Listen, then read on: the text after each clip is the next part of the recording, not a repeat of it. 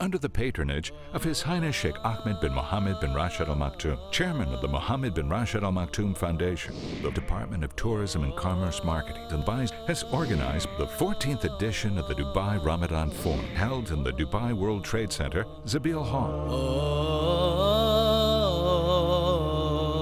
This year, the Forum Committee organized many activities, a variety of carefully selected lectures by world-renowned Islamic scholars, as well as other related activities aimed at people of all cultural backgrounds. It has been successful in providing the public with a platform where they can learn about their faith by attending lectures and symposiums given by renowned Islamic scholars and speakers.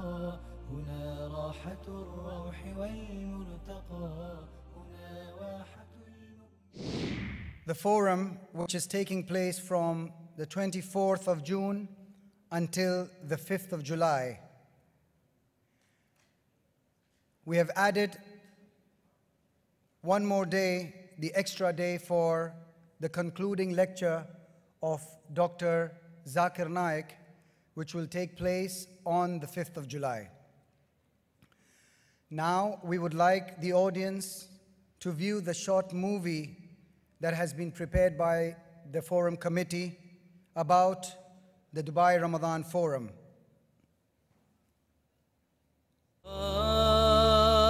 In the name of Allah the Merciful, and say, do as you will, for Allah will see your deeds, and so will His Messenger and the believers. Each year, the holy month of Ramadan reminds us of the real meaning of life and encourages us to practice compassion and forgiveness. The Dubai Ramadan Forum continues this year. It has been successful in providing the public with a platform where they can learn about their faith by attending lectures and symposiums given by renowned Islamic scholars and speakers. The 14th edition of the Forum is organized by Dubai's Department of Tourism and Commerce Marketing, under the patronage of His Highness Sheikh Ahmed bin Mohammed bin Rashid Al Maktoum, Chairman of the Mohammed bin Rashid Al Maktoum Foundation. Last year, the Forum hosted a group of prominent scholars who gave many important lectures, among them being a lecture titled The Lesson of Fasting.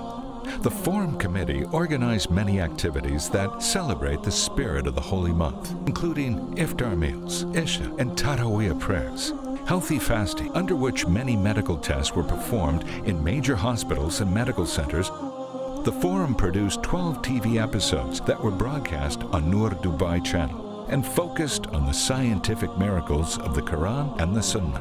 The program was presented by Dr. Abdullah Al-Muslim.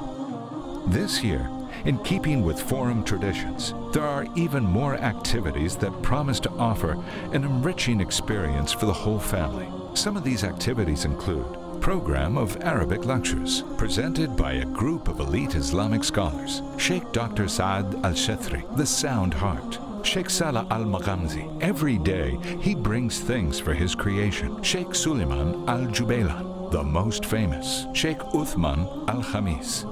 Be Unique, Dr. Omar Abdul Kafi. Oasis of Hope. Program of multilingual lectures. Lecture by Sheikh Khalid Yassin, Islam in the 21st Century. Lecture by Sheikh Hussein Salafi, Meeting Your Lord Perfectly. Lecture by Sheikh Nadhir Oquindo, Eternal Life. And a lecture by Freddie Aguilar, former singer who embraced Islam, titled How I Came to Islam. Lecture by Sheikh Maraj Rabbani, Why Did Allah Create Man? Lecture by Sheikh Muti'ur Rahman, Islam, the Moderate Religion.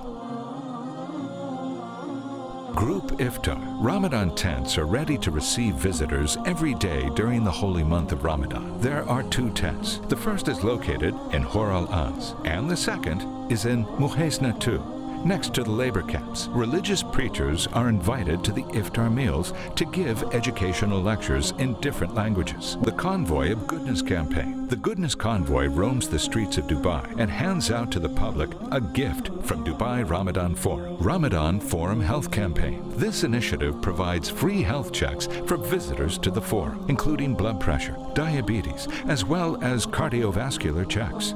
The History and Art of Arabic Calligraphy exhibition. This one-of-a-kind exhibition is held under the patronage of the Hamdan bin Mohammed National Knowledge Initiative. Participants include the best calligraphers from around the world who will showcase the journey of this art from the pre-Islamic era to the present day. Preacher of the Nation competition. This is a contest held for students between the ages of 6 and 11. An expert jury choose the best orator and the best poem reciter. The contest will be held before the start of the daily lectures program in Zabil Hall at the Dubai World Trade Center.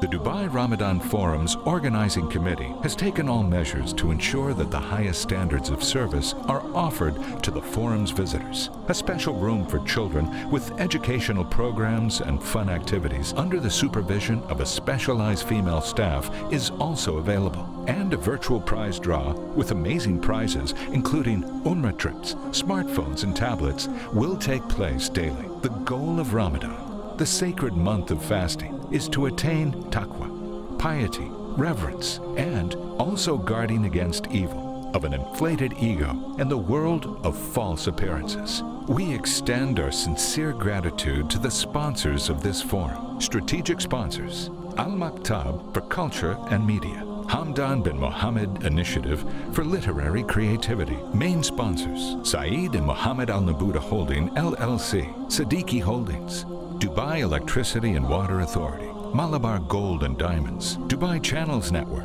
Flickr Show Productions. Support sponsors: Tamani Marina Hotel and Apartments, iPhone Islam, DP World, Enoch LLC, Power Printing Press.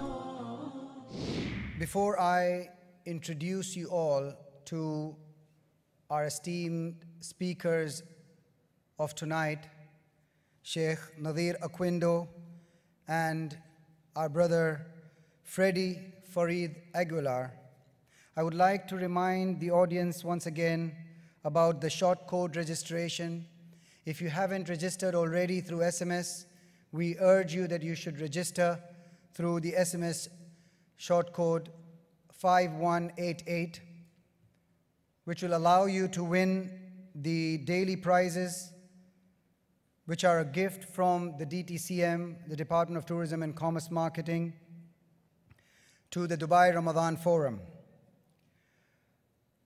The prizes are only for the ages 14 and above. Anyone winning under the age of 14, the prize will be invalid and awarded to somebody else. I would also like to mention that it is not allowed for any member of the Dubai Ramadan Forum or their direct relatives to enter into the prize draws, whether it is a member of the organizing committee, volunteers, or any participating events that are part of the forum. The prizes are for all nationalities except on the non-Arabic days, which are Malayalam, Tagalog, and Bengali. On these days, the prizes will only be valid and given to the community members of that spoken language. Any winners who do not fit in this category will be invalid. The winners are announced on both the screens, rather the 4 screens which are in the hall, and verbally several times after the draw. And if the winner does not make himself apparent within reasonable time, then the draw will take place again and the prize will be awarded to the next winning name. Sheikh Nadhir Oquindo, or Nessie G. Oquindo, is a valedictorian of St. Louis High School in Baguio City, Philippines. In college, he took up BS Med Tech, where he passed the Philippine Licensure Board examination. After passing the board exam, he flew to the Kingdom of Saudi Arabia to continue his studies at the Islamic University of Al-Madinat Al-Munawwara, where he finished BS Da'wah and Usul ad-Din. He worked as a translator and interpreter at the Philippine Embassy in the Kingdom of Saudi Arabia for 10 years. And when he went back to the Philippines, he became the #1 Arabic language instructor at Eastern College in Baguio City, Philippines, from 2011 to 2012. Our next speaker Brother Freddie Aguilar, who is very popular in the Philippines, not exactly after he accepted Islam, maybe, but Brother Freddie Pascual Aguilar, who was raised by his parents as Roman Catholic, and at a young age, he kept asking his parents why they needed to worship too many saints, including their images, if they believed that there is only one God.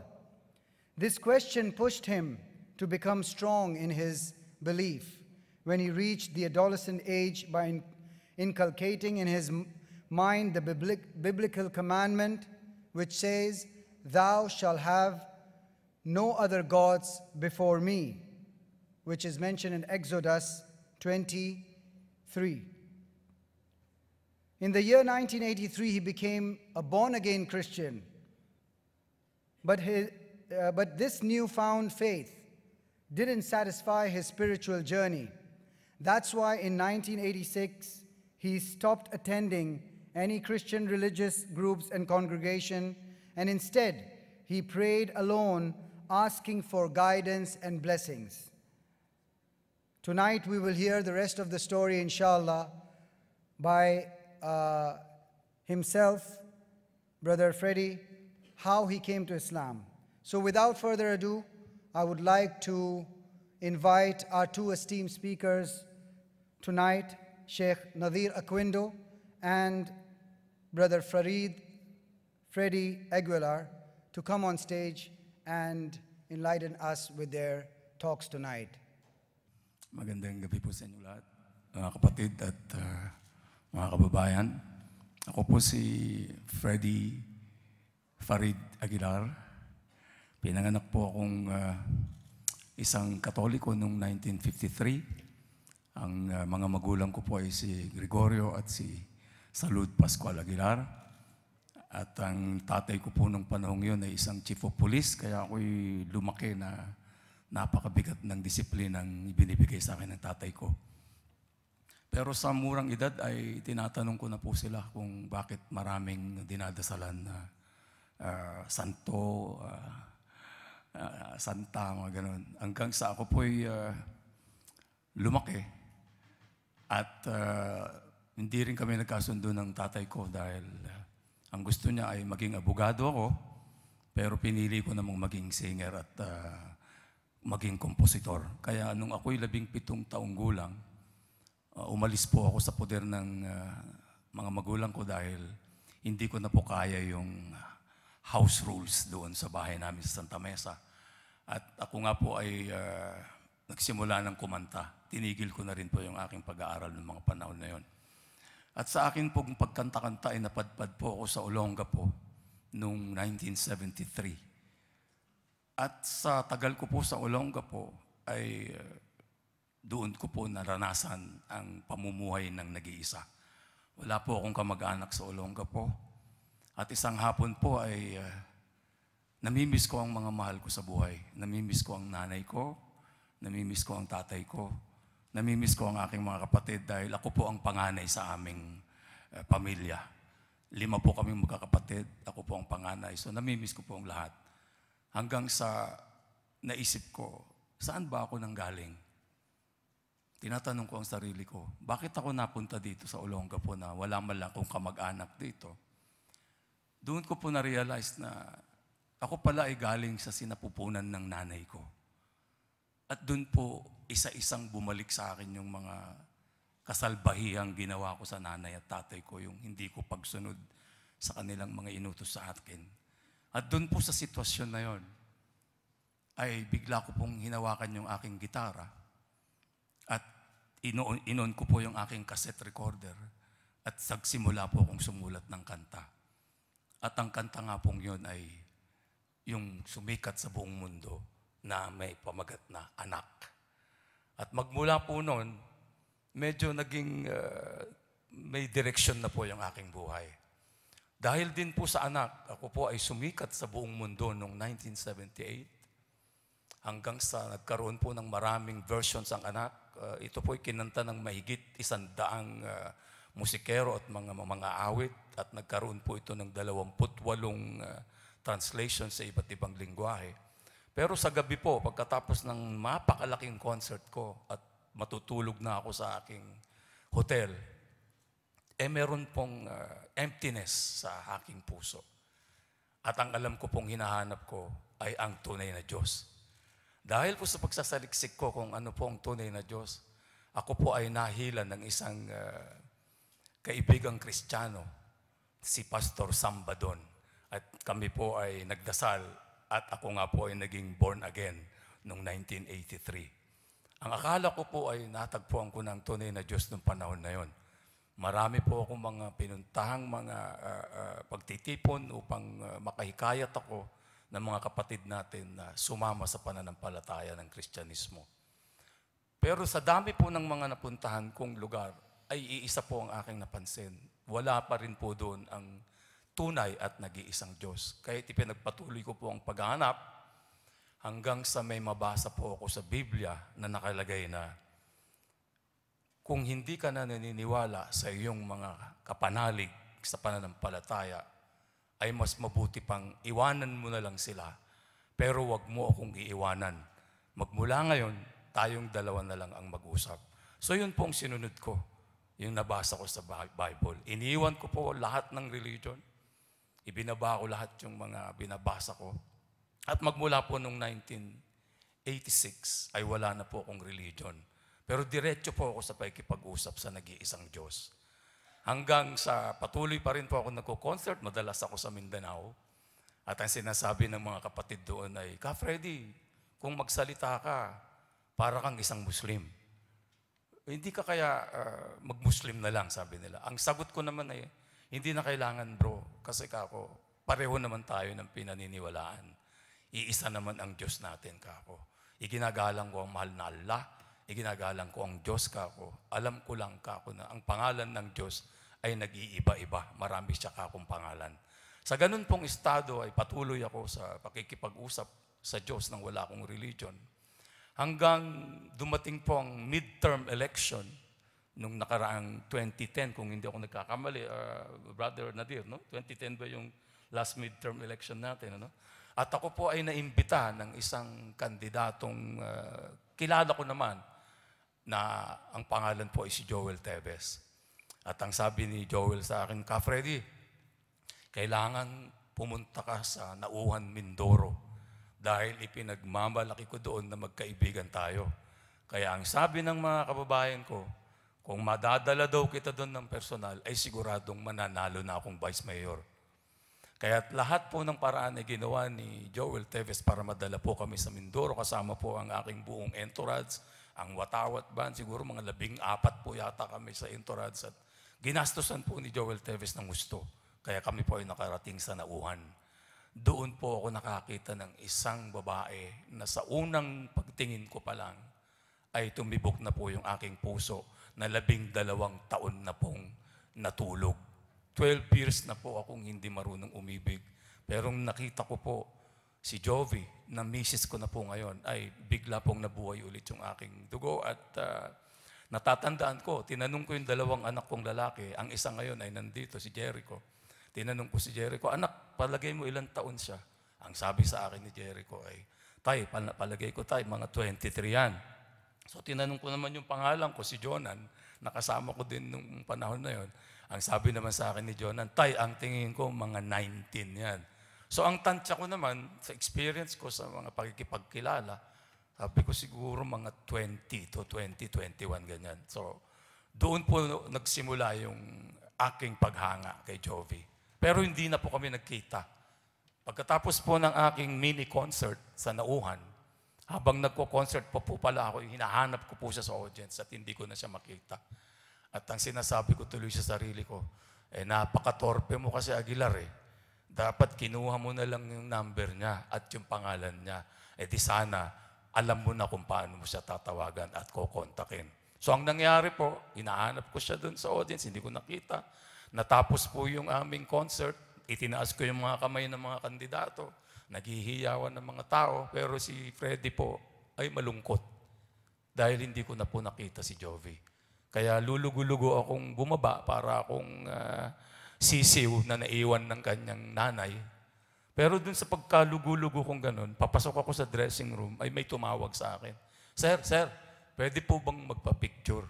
Pagtingin kong ganun, shock. Hindi ko pa rin alam ang pangalan niya. So sabi ko, ito yung nakita kong babae. So, by the time natatanungin ko sana yung pangalan niya, ito na naman yung mga maraming fans na gustong magpa-picture. Kaya hindi ako makapagsalita. Pero sa awa ng mahal na Allah, naiabot ko sa kanya yung aking calling card.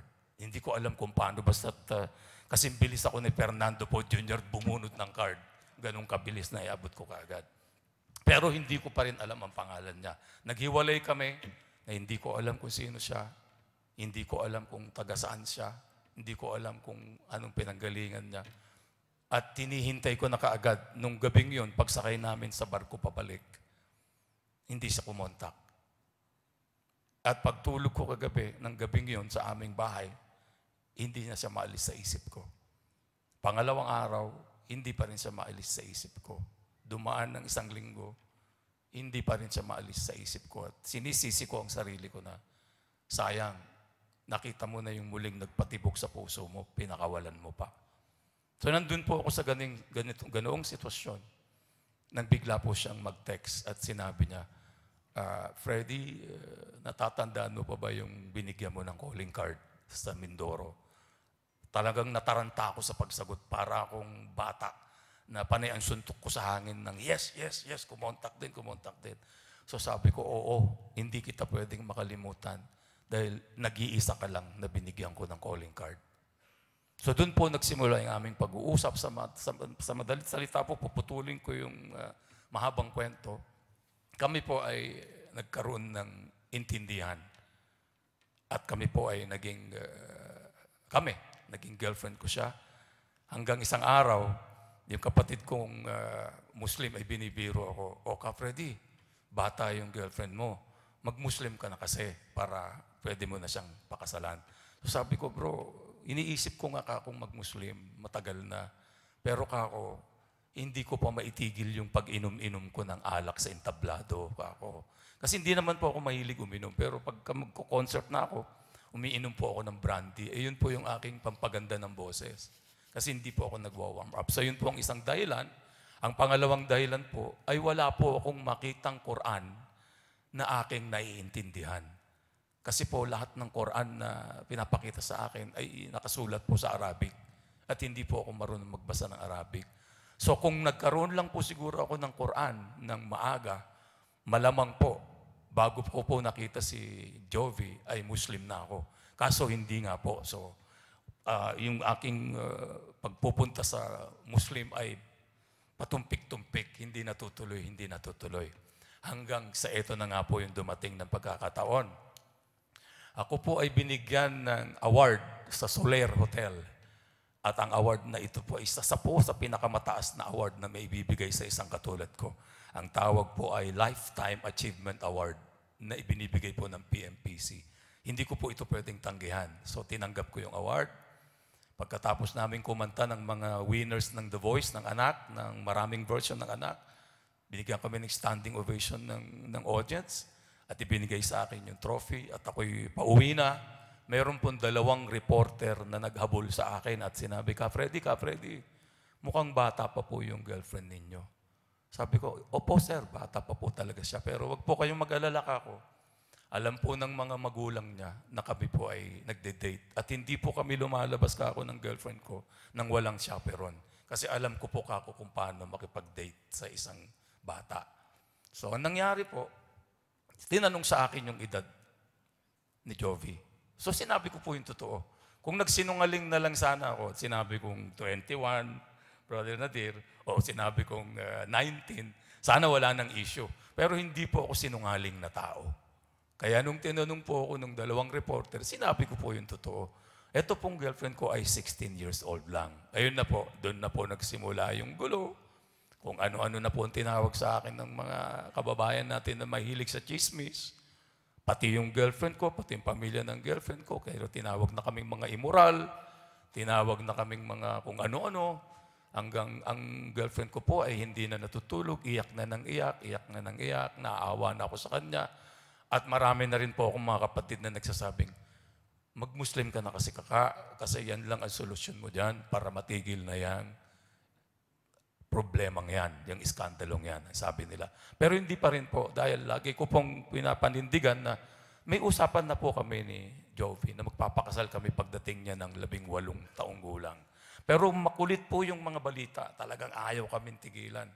Hanggang sa tumawag na po mismo sa akin ang isang kaibigan kong Muslim na si Governor Toto Mangudadato. At ang sabi sa akin ni Governor Mangudadato, Freddie, hindi na tama itong nangyayari, sabi niya. Mag-Muslim ka na bro. Gawin mo ng official yung pagiging Muslim mo. So sabi ko, bro, paano ko gagawin yan? Gusto ko mang pakasalan si Jovi kako. Wala akong financial capacity na gawin ko ngayon. Kasi kako, alam mo naman, yung negosyo hindi na magandang takbo. Kasi tanggapin po natin ng totoo, ang CD hindi na po bumibenta. Pinipirata na po ito. At kung hindi man pinipirata, dina-download na lang po ito sa computer. Wala na po kaming kinikitang royalty. So, ang sabi ni Governor sa akin, sabi niya, bro, huwag mong intindihin yan. Sabi niya, marami na akong utang na loob sa'yo. Panahon naman na makaganti ako sa mga tulong mo sa akin. So, ganun po ang nangyari. Meron lang po siyang sinabi na, mapapakasal ko kayo sa Islam. Sabi niya, Freddie, kahit minor de edad ang girlfriend mo, pero kailangan pumayag muna ang mga magulang ng girlfriend mo. Sa awa ng mahal na Allah, nung kinausap namin ng magulang ni Jovi, ay pumayag naman sila. Kaya ang sabi ni Gov, Freddie, kailan mo gustong magsyahada? Handa ka na ba? Sabi ko, Gov, bigyan mo ako ng ilang linggo. Pagkatapos ng ilang linggo, tinawagan ako ni Gov, pero hindi ako makapagsalita. Sinumpong ako ng sobrang hika, kasi po may asthma po ako. Halos hindi po ako makapagsalita. So naalala ko na kada November pala, ay pumupunta ako sa Maguindanao. Dahil ako po ay nagko-concert doon taon-taon. Dahil ako po yung sumulat ng kantang Maguindanao na tungkol po doon sa minasaker na 55 katao doon sa Maguindanao. At sinulat ko po yung kantang yun, pagkabalita ko doon sa massacre. At lahat po nung kinikita nung album na Maguindanao ay ibinibigay ko po sa mga biktima ng massacre. Ganun po kami naging close ng mga Magudadato. Dahil taon-taon po ako nandun at tinutulungan ko silang magkaroon ng hustisya yung mga minasakir sa Maguindanao. So sa ganun pong sitwasyon ay ako ang nagsuggest kay Gob, gawin na lang po kayo natin sa November. Kaya sabi niya, ay oo nga pala. Sabi niya, malapit na yun. Total, lagi ka nga palang nandoon. Isabay na rin natin sa concert, sabi niya. Sige po, Gob ka ako. So, madalit-dalita, pumunta kami ng November 22. Nagsyahada ako sa Buluan, Maguindanao. Kinahaponan nun, kami ikinasal ng misis ko. At kinabukasan nun, nasa national TV kaming lahat. At tama si Governor Mangudadato. Nung tinanggap ko ang Islam, ay nawala yung mga intriga, nawala yung mga kung ano nilang sinasabi. Pero ito po ang isa pang mahalagang pangyayari. Nung kinabukasan to na may concert ako, nakahanda na po yung NEC na iniinom ko bago ako tumugtog sa entablado. Kasi alam na po ni Governor na bago ako sumampas sa concert, ay umiinom ako ng NEC kasama yung Watawat Band, yung mga tropa natin sa Watawat Band. Sabi ni Gov, bro, hindi mo ba iinumin yung brandy mo? Malapit ka nang sumalang. Sabi ko, bro, hindi na ako umiinom kasi Muslim na ako. At ang sabi sa akin ni Gov, bro, pwede naman huwag ka lang maglasing at huwag mong ipapakita sa ibang kapatid na umiinom ka. Sabi ko, Gov, hindi pwede, Gov. Nabasa ko na yan, Gov, ka ako doon sa Quran na ibinigay sa akin ng isang kapatid ka ako na English na Quran ka ako. Nabasa ko doon ka ako na pinagbawal na talaga ng mahal na Allah ang pag-inom ng alak. Noong una ka ako, pwede. Pero nung pangalawa, sabi niya, bawasan ng alak. Pero nung pangatlong utos niya ka ako, bawal na talaga. Kaya ako, susundin ko yung bro. Pabayaan mo na lang ako yung ibang kapatid natin na umiinom. Pero ako, since Muslim na ako, titigil na ako sa pag-inom. At magmula po nung naging Muslim ako, hanggang ngayon po, ay hindi na po ako tumikim ng kahit kapirasong alak. So yun po ang may pagmamalaki ko sa inyo. At hindi lang po yun. Magmula po nung naging Muslim ako, yun pong pasensya ko na dati ganito kaikli, ngayon po ay hindi ko na kung gaano kalawak yung aking pasensya. At kung dati po ako ay mapagpakumbaba pa noong araw na mas mapagpakumbaba pa po ako ngayon magmula po nung naging Muslim ako. At magmula po nung naging Muslim ako, ay nagkaroon po ako ng katahimikan sa buhay. Ganon din po ang misis ko at ang kanyang pamilya.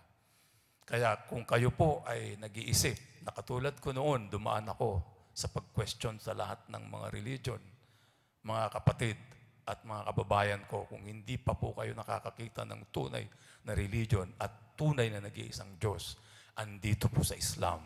Dito na po kayo. At patutunayan ko po sa inyo na nandito ang iisang Diyos. Nakita ko na po siya. At ngayong gabi din po, yun pong anak kong si Jericho ay tumanggap na rin po ng kanyang pagiging Muslim. Siya na rin po isang Muslim. Yung aking anak, tumayo ka anak at magpakita ka sa kanila. So yan po ang aking journey papuntang Islam. Assalamualaikum po sa inyong lahat. Jazakumullah khair. Maraming salamat po, Ka Farid. Unang-una po sa lahat, ako ay magpakilala sa aking sarili. My name is Mr. Ahmed Zain, and I am from the Islamic Information Center under the company Dar al-Bir Society, which is one of the first charitable organization in the United Arab Emirates. So, bago po magsalita si Sheikh Nadhir Oquindo, papaalala ko po sa inyong lahat, we are here to participate and listen both of these inspirational stories. First of all, yung very amazing testimony of Ka Freddie, or Brother Farid Aguilar, his journey to Islam, which is very interesting, and it could bring us a very good background on how we ourselves are being tested by Allah. So everyone has a unique path to our lives in this world. And secondary, I would like also to remind each and everyone sa mga dumalo ngayong gabi, kung sino pa yung hindi pa nakapag-register, we need to let you cast or to register yourselves to 5188 so you can be able to win the fabulous prizes after the program. Maraming salamat po sa lahat ng mga dumalo. Unang-una sa ating sponsors, at saka sa mga nag-effort in realization to this program. And to continue, I would love to introduce to you now the second speaker. Please welcome Brother Nadhir Oquindo.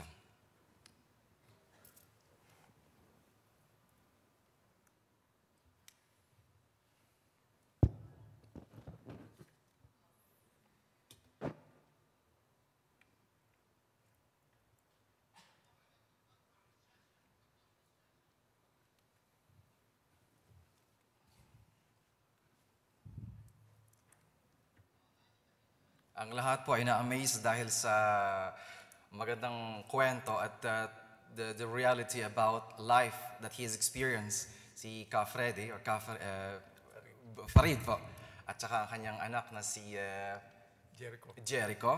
Alhamdulillah. Tayo po ay narito. This is one of the momentous event of the year that you can always recall. Kahit tapos na po ang Ramadan, inshallah, we are, all of these things that can be able to inspire us to let us be strong with our faith in Islam. So, nandito po tayo lahat at nagpapasalamat tayo sa Allah subhanahu wa ta'ala that He has given us the chance and the opportunity to listen to our very special guest of this year at sa mga effort ng mga Islamic centers all throughout the UAE at sa mga sponsors natin dito ngayong gabi.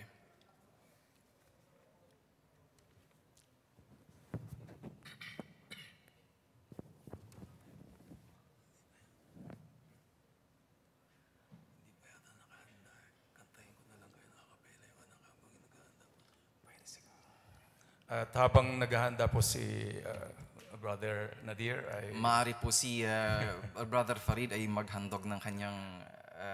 Handugan ko po kayo ng isang impromptu na... Acapella? Acapella po para po sa inyo lahat. medyo hindi po gising ang boses ko dahil buong araw na po kaming umiikot at buong araw na po kami nandito sa World Trade Center, pero susubukan ko po habang naghahanda po si Brother Nadhir. Inshallah. Para po sa inyo lahat. Nung isilang ka sa mundong ito, laking tuwa ng magulang mo, at ang kamay nila ang iyong ilaw. At ang nanay at tatay mo hindi malaman ang gagawin, minamasdan pati pagtulog mo. At sa gabi napupuyat ang iyong nanay sa pagtimpla ng gatas mo. At sa umaga na may kalong ka ng iyong amang tuwang-tuwa sa iyo. Ngayon nga ay malaki ka na, ang nais mo ay maging malaya. Di man sila payag, walang magagawa. Ikaw nga ay biglang nagbago, naging matigas ang iyong ulo, at ang payo nila'y sinuway mo. Di mo man lang inisip na ang kanilang ginagawa'y para sa iyo, pagkat ang nais mo'y masunod ang layaw mo, hindi mo sila pinapansin. Nagdaan pa ang mga araw at ang landas mo'y naligaw. Ikaw ay nalulung sa masamang bisyo. At ang una mong nilapitan ng iyong inang, lumuluhat ang tanong, anak, ba't ka nagkaganyan? At ang iyong mga mata'y biglang lumuha nang di mo napapansin. Pagsisisi ang sa isip mo at nalaman mong ika'y nagkamali. Pagsisisi ang sa isip mo at nalaman mong ika'y nagkamali.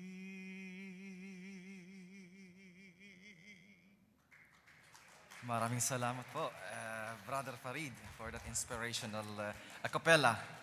And I would love to request him also to explain this a cappella for our brothers and sisters. Those who doesn't understand. I think I will explain in English for the sake of other who don't understand our language. The song talks about a child, but that was pampered with love by the mother and the father. But when he grew up, he never listened to the mother and the father. He did what everything he think is cool. He did what everything he think is will satisfy him. Until one day he realized that he made so many mistakes and decided to go back to his father and mother and said, I'm really sorry, mother and father, for what I did. And of course, because of the love of the parents, they have accepted him back and embraced him as their own child, untarnished. That's the story of the song. Jazakallah khair. Maraming salamat po. And now we have to turn to our next special guest speaker of the night. Please welcome Sheikh Nadhir Oquindo. Bismillah, alhamdulillah, wassalatu wassalamu ala rasulillah, amma ba'd. Assalamu alaikum wa rahmatullahi wa barakatuh. So, labis tayo nagpapasalamat kay Allah subhanahu wa ta'ala sa gabing ito at tayo napagbigyan ng pagkakataon para magtipon-tipon at pagyamanin na ating mga sarili ng kaalaman sa Islam. Anong ganda ng panahon, di po ba? At tayo nasa buwan ng Ramadan pa man. Buwan ng awa at kapatawaran. Buwan na punong-puno ng biyaya na dapat sa ating mga alipin ni Allah subhanahu wa ta'ala ay sinasamantala. Ang paksang ihahandog ko o ihahatid ko po sa inyo ay may pamagat na eternal life. Pag sinabing eternal life, buhay na walang hanggan, ang unang pumapasok sa isipan ay something na maganda. Di po ba? Pag sinabi kong anghel, pumapasok ba sa isipan natin ng negatibong pag-iisip? Hindi. Pero kung ating pag-iisipan ng malalim, ang eternal life ay dalawang bagay. Kung nakikita nyo sa ating screen, magandang larawan, pero meron din tong tinatawag na dark side. Dahil ang eternal life, ang buhay na walang hanggan, ay dalawang patutunguhan. Opo, pag sinabi nating buhay na walang hanggan, either na ikaw'y pupunta sa lugar na walang hanggang kasiyahan, o kaya ay lugar na walang hanggang kaparusahan. Yung lugar na walang hanggang kasiyahan ay lugar na tinatawag nating Jannah. At yung lugar na walang hanggang kaparusahan ay tinatawag nating Jahannam, ang paraiso at ang impyerno. Yan ang katotohanan. Ang tanong, saan mo gustong mapunta? Ang ating kapatid na si Brother Freddie Aguilar, pinili niya na mas gusto niya makapunta sa lugar na wala hanggang kasiyahan. At yun din ang nais sa atin na nag-iisang tagapaglikha. Kaya nga lang, binigyan tayo ng malayang pagpili para ikaw, sa sarili mo mismo, gamitin mo ang talinong binigay sa iyo upang sa ganon, ikaw ang magpasya kung saan ka papatungo. Pero kung pipiliin mo ang pagsaway, hindi pagsunod sa kautusan na nag-iisang tagapaglikha, ayun, sa baba, ang iyong patutunguhan. Ang Jahannam o ang impyerno na lugar ng walang hanggang kaparusahan. So kung yan ang ibig sabihin ng buhay na walang hanggan, may mga aya sa Quran na kung saan nagpapatotoo na ang buhay dito sa mundo ay may katapusan. Katulad ng sinabi ni Allah sa Quran, sa Suratul Rahman, verse 26 to 27, A'udhu billahi minasyaitanir rajim, kullu man alayha fan. Lahat ay maglalaho dito sa mundo. Katotohanan, lahat sa mga nilikha ni Allah subhanahu wa ta'ala ay maglalaho kahit na ang mga anghel. At patuloy na sinabi ni Allah sa Quran, وَيَبْقَى وَجْهُ رَبِّكَ ذُو الْجَلَالِ وَالْإِكْرَامِ. At ang mananitili lamang ay ang mukha ng Panginoon mo na si Allah subhanahu wa ta'ala, ang kagalang-galang, ang majestic. Dito sa aya na ito, malalaman natin na si Allah ay may mukha. Pero anong itsura ng mukha niya? Yan ay bawal na tinatanong. Paano ang kanyang mukha? Yan ay bawal na tinatanong sapagkat wala tayong kaalaman mula sa Quran o sa tamang sunnah ni Propeta Muhammad SAW na naglalarawan kung ano itsura ng kanyang mukha. Mukha ni Allah subhanahu wa ta'ala. Kaya ang mundong ito, pansamantala lamang. Sinabi ng Allah sa Quran, وَمَا الْحَيَاةُ الدُّنْيَا إِلَّا مَتَاعُ الْغُرُورِ. Ano ba ang buhay dito sa mundo? Liban lang sa pansamantalang kasarapan. Kahit na nakakain ka ng pinakamasarap na pagkain, na sabi mo, wow, ang sarap-sarap. Yan ay pansamantalang kasarapan lang. Dahil ang mundong ito ay walang tumbas sa mapapala mo sa kabilang buhay, sa lugar na walang hanggan, lalo pat kung inaasam-asam natin, at inshallah ito ang ating inaasam-asam na makapasok sa paraiso, sa lugar na walang hanggang kasiyahan. Pero kung hindi tayo magsusumikap, kung hindi tayo magjihad, kung hindi tayo magsasakripisyo dito sa buhay natin sa mundo, paano tayo magiging karapat-dapat doon sa inaasam-asam nating buhay na walang hanggan? Sinabi din ni Allah sa Quran, sa aya na ito, kullu nafsin da'iqatul maut. Lahat ng sarili ay dadanas ng kamatayan. Thumma ilayna turja'un. At pagkatapos, babalik kayo sa amin. Lahat tayo ay dadanas ng kamatayan. At doon magwawakas ang buhay natin dito sa lupa. At doon din magsisimula ang ating kabilang buhay. Sapagkat sinabi ni Propeta Muhammad SAW, Inna awwala manazil al-akhirah al-maut. Ang unang yugto ng kabilang buhay ay ang kamatayan. Diyan magsisimula ang ating qiyamah. Sa oras na tayo namatay na. Kaya malinaw sa aya na ito na lahat ay dadanas ng kamatayan. Kahit saan ka pa magtago, sa lupalop ng mundo, dadanas tayo ng kamatayan. Kaya sinabi ni Allah sa aya na ito, Za'ama alladhina kafaru an lan yub'athu, qul bala wa rabbi latub'athunna bima amiltum wa dhalika 'ala Allah yasir. Sa aya na ito, Surah At-Taghabun verse 7, makikita natin na may mga tao na hindi naniniwala na tayo ay babangunin, i-resurrect ni Allah subhanahu wa ta'ala matapos tayong mamatay. Kaya sinabi ng Allah sa aya na ito, inaangkin na mga hindi naniniwala na tumatanggi sa kaisahan ni Allah subhanahu wa ta'ala, na hindi tinatanggap na si Propeta Muhammad ang huling sugot propeta na nag-iisang tagapaglikha, na ayaw nilang tanggapin ang huling revelasyon o salita na nag-iisang tagapaglikha ay Quran. Sila, mga taong tumanggi sa pananampalataya, inaangkin nila na hindi daw sila babanguning muli ni Allah subhanahu wa ta'ala. Sabihin mo Muhammad, sabihin mo Muslim sa mga taong yan, katiyakan na babangunin tayo ni Allah subhanahu wa ta'ala at huhusgahan tayo sa ating mga pinaggagawa. At yan ay bagay na madali lamang para kay Allah subhanahu wa ta'ala. Opo, madali lang ito para kay Allah subhanahu wa ta'ala. Pero sino sa atin ang kumukuha ng babala sa mga aya na ito na pinapaalala sa atin paulit-ulit?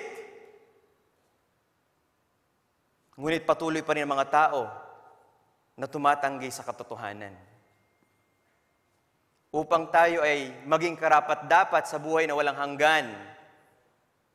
Hindi doon sa walang hanggang kaparusahan, bagkus doon sa lugar na walang hanggang kasiyahan, kinakailangan alamin natin ang mga kondisyon.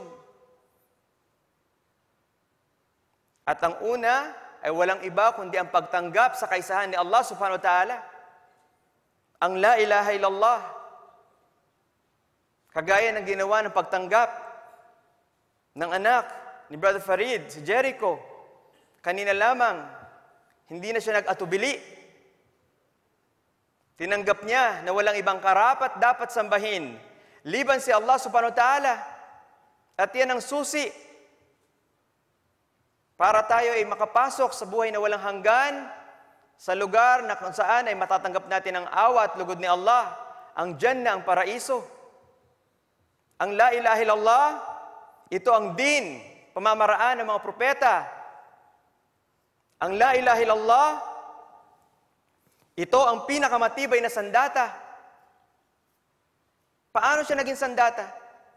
Yan ang ginagamit nating kaalaman sa mga taong naliligaw ng landas na siyang ipapaliwanag natin sa kanila upang sa ganon matanto at maunawaan nila na ito ang tamang pamamaraan ng buhay na nais sa atin na nag-iisang tagapaglikha. Hindi ang sariling gusto. Oo, ang bawat tao ay may kanya-kanyang hilig, pagnanasa, na kung siya ang pinairal natin, kadalasan napapalihis tayo. Nasusunod natin ang gusto ng Satanas. Pero ang gusto sa atin ni Allah subhanahu wa ta'ala ay malagay tayo sa tuwid na landas.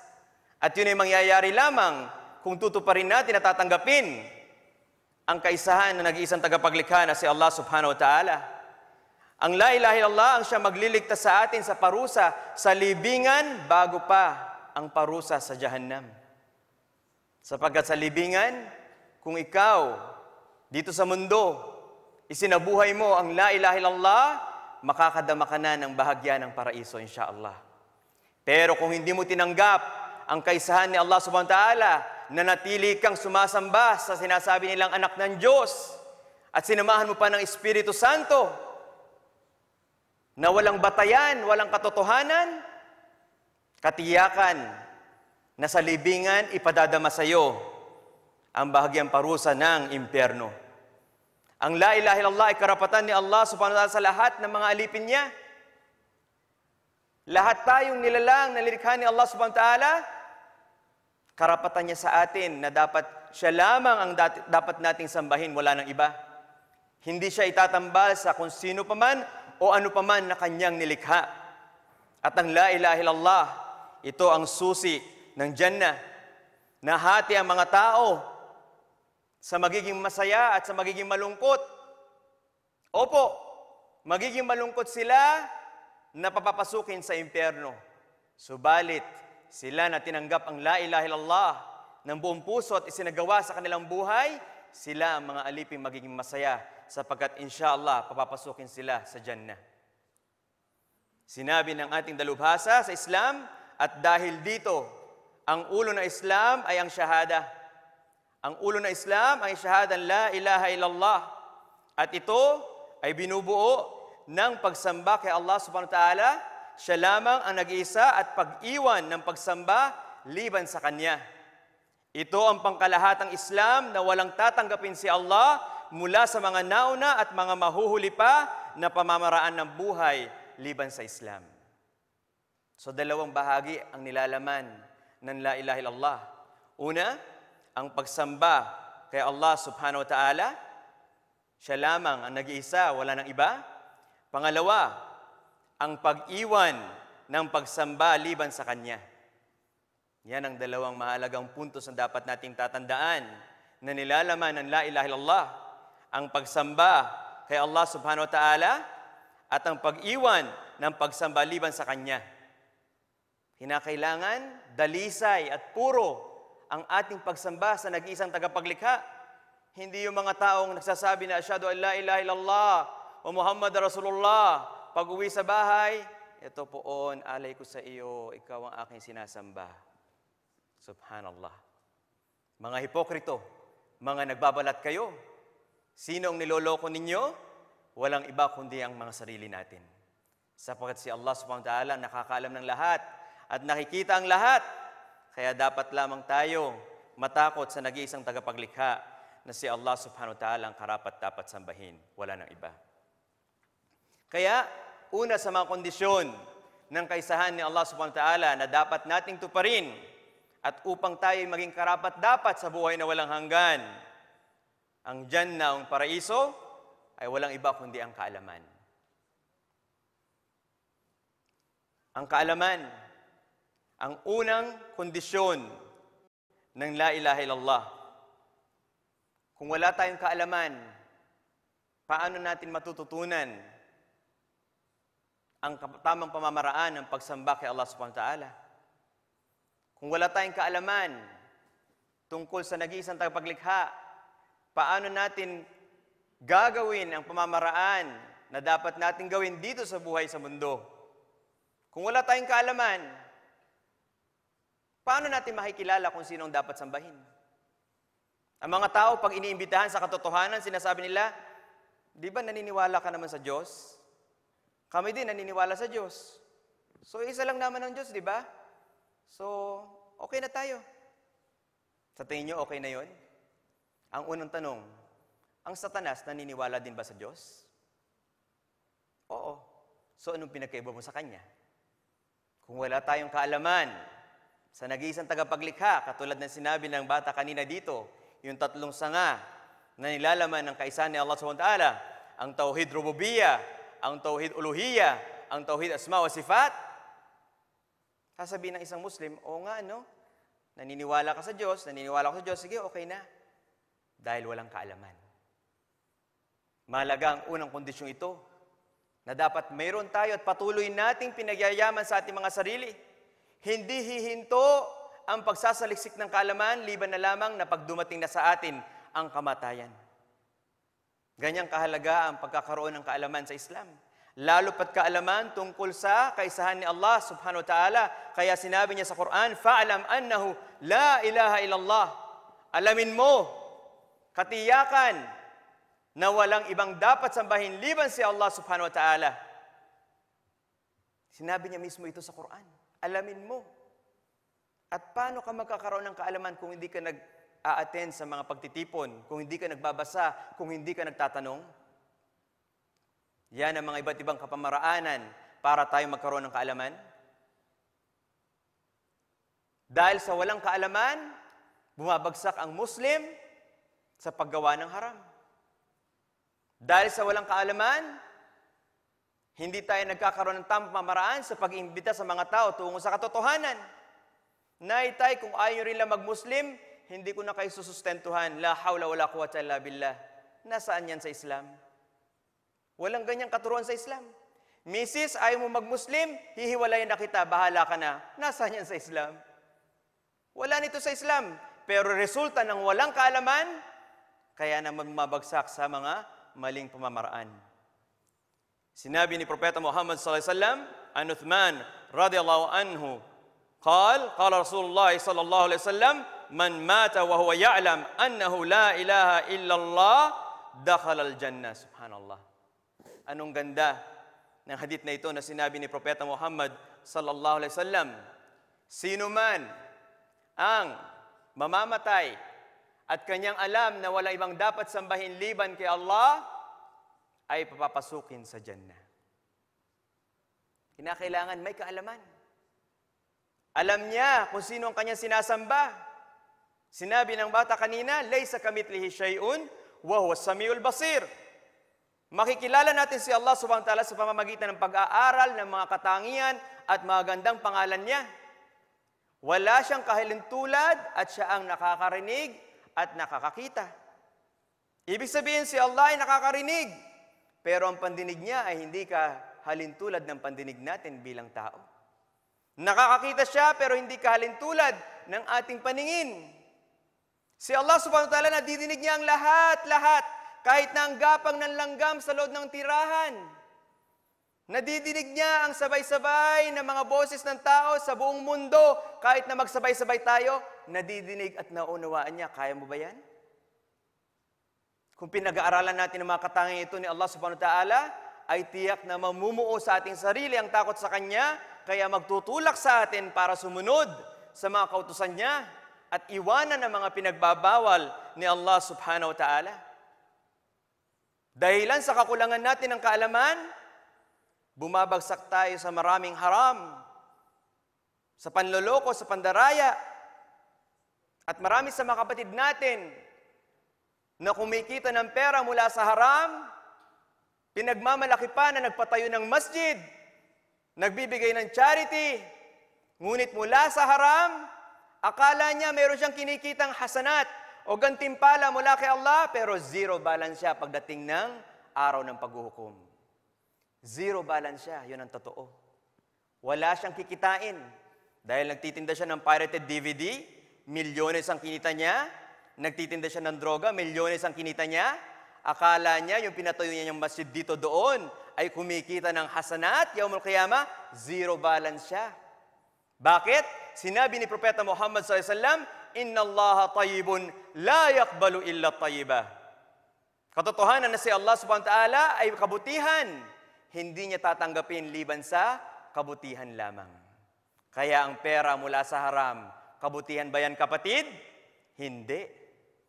Kaya kahit na binibigay mo pa sa charity, sa mabubuting gawain, alamin mo at ipagbigay alam natin sa mga kapatid nating nasa kanyang kapamaraanan, wala silang kinikitang hasanat.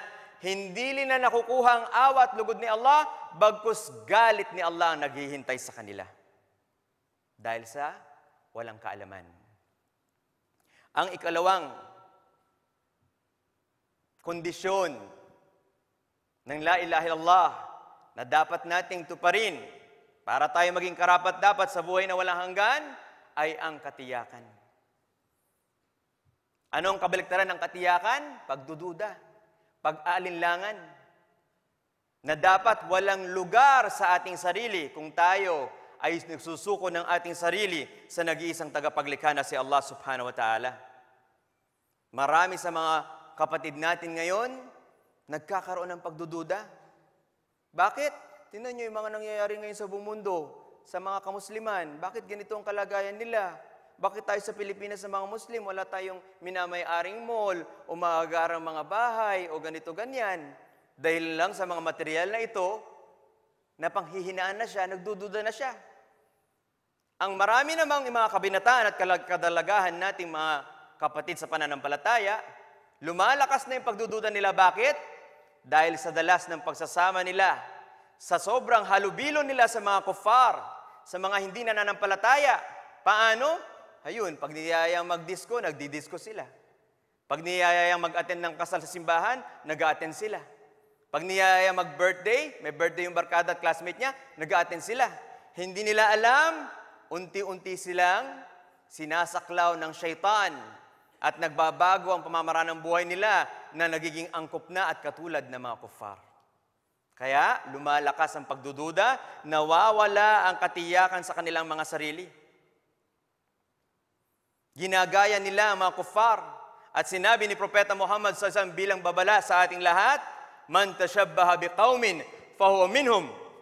Kung sino man ang gumagaya sa mga grupo ng mga tao, ay kabilang siya sa kanila.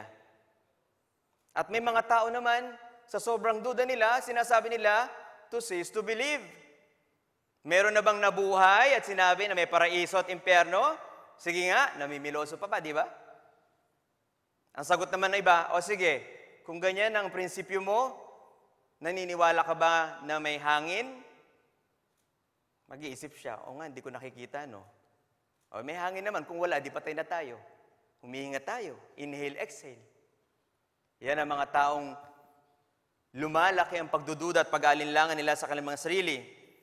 To the extent, no? Umaabot pa ang kanilang duda sa puntos na, sino ba naglikha kay Allah? Subhanallah. Nakita nyo? Yung mga taong walang kaalaman, hindi nagpapatuloy sa pagsasaliksik ng kaalaman, sila ang gustong-gustong linlangin ng syaitan. Sa puntos na itatanong sa kanyang sarili, ibubulong sa kanya, sino lumikha kay Allah, ba't ka pa sumasamba sa kanya? Dahil hindi niya alam na sinabi ni Propeta Muhammad SAW, pag dumating sa inyo ang Satanas at binulong sa inyo kung sino si Allah, kung sino likha sa kanya, anong gagawin mo, kapatid? Sabihin mo, A'udhu billahi minasyaitanir rajim. Ako ay humihingi ng proteksyon sa iyo, Allah.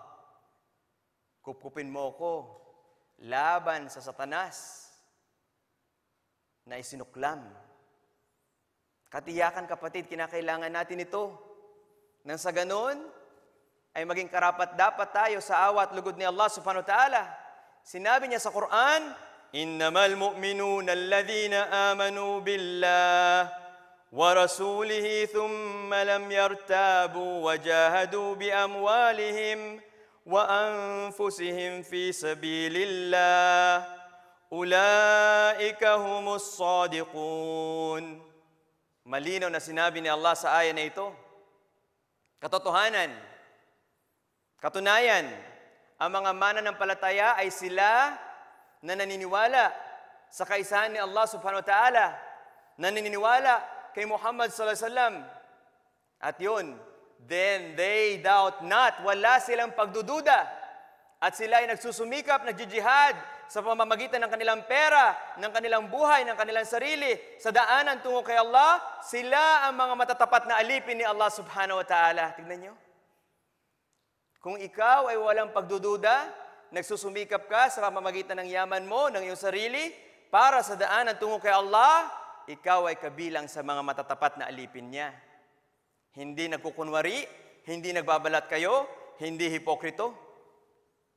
Walang porsyento kahit isa na lugar sa ating puso ng pagdududa. Pag pinakitaan ka ng 100 piso na papel, naniniwala ka na ito'y totoo. Sigurado ka ba na yung negosyo na pinasok mo ay halal? Dapat nasa katiyakan ka. Walang pagdududa. Kaya pag tinanong ka, anong ibig sabihin ng la ilaha illallah? Isasagot mo, walang karapat dapat sambahin liban si Allah subhanahu wa ta'ala.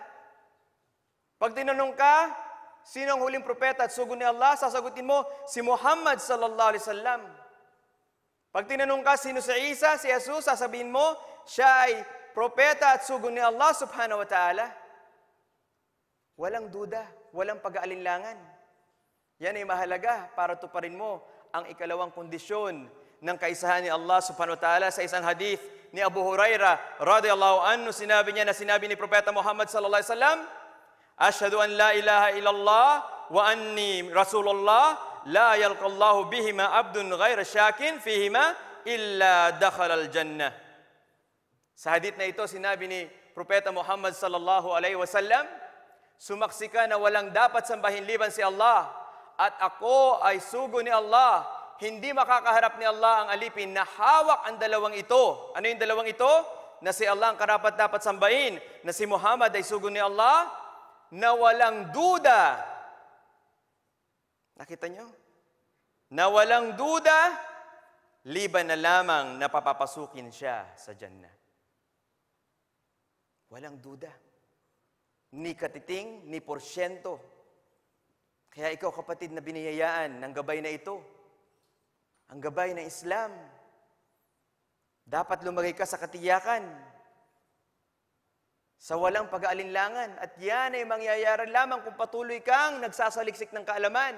Tandaan mo ngayon na ikaw ay nasa gabay na, hindi ka tatantanan ng syaitan. Hindi ka titigilan ng satanas. Sa kaliwat kanan, sa harapan, sa likuran, sa taas, sa ibaba. Lagi kanyang bibisitahin, lilinlangin. Pero kung inaarmasan mo ang sarili mo ng kaalaman, alhamdulillah, sa kapahintulutan ni Allah, ay hindi ka na niya kailanman malilinlang pa. Ang ikatlong kondisyon ng la ilaha illallah ay ang pagtanggap. Tatanggapin natin ang buong puso na walang ibang dapat sambahin liban si Allah subhanahu wa ta'ala. Marami sa mga tao na bigyan mo na ng kaalaman tungkol sa katotohanan. Alam na nila ang katotohanan, pero wala ang pagtanggap. Hindi nila tinatanggap. Kaya naman, kulang ang pagpapatupad nila sa mga kondisyon ng kaisahan ni Allah subhanahu wa ta'ala. Dapat tanggapin mo na ang reliyong tatanggapin lamang ni Allah ay walang iba kundi Islam. Mayroon kang batayan, matatag ka kapatid, dahil sinabi ni Allah, inna ad-dina indallahi al-Islam. Katotohanan ng reliyon para kay Allah ay Islam lamang.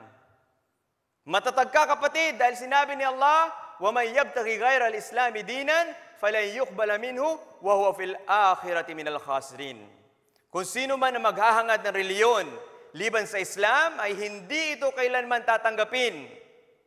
At sa kabilang buhay, siya ay mabibilang sa mga talunan. Tingnan nyo, ang dami ng mga tao ngayon na yumayakap sa Islam.